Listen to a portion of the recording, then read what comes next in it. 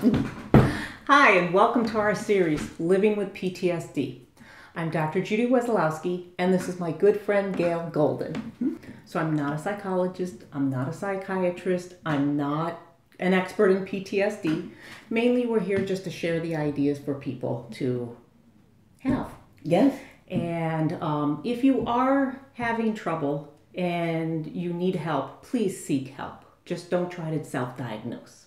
Shaking it off is akin to running away from the situation. It's action. Okay. It moves you out of that. So Gail, I got a question for you. Okay, all right. Is PTSD an emotional problem, a mental problem, or a physical problem? Different ways. Yeah. Okay. It could be you talk about or think about what it is you want to focus on, then you let it go.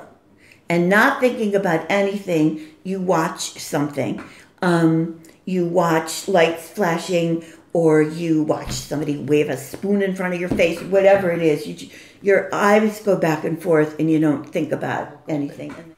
So Gail, today we're going to talk about who is in charge and how do you take control of your own brain. Ah, right. Good. You can do it. Really? Yes, it is doable. I'm not saying it's a snap, but it is doable because you are in charge. It's your brain. Yes, and this is for people with PTSD, but everybody. If you allow yourself to get hungry, if you allow yourself to get overtired or stressed out, and you've got PTSD, those are amygdala hijack things, and if you've got PTSD, it could, you could find yourself in a cycle where you keep getting triggered all the time. So using all your detective work, you were able to put the pieces together and it formed a bigger picture. Yes, it did, and so then I know what the dragon is, and I do hope that this helps people. Thank you.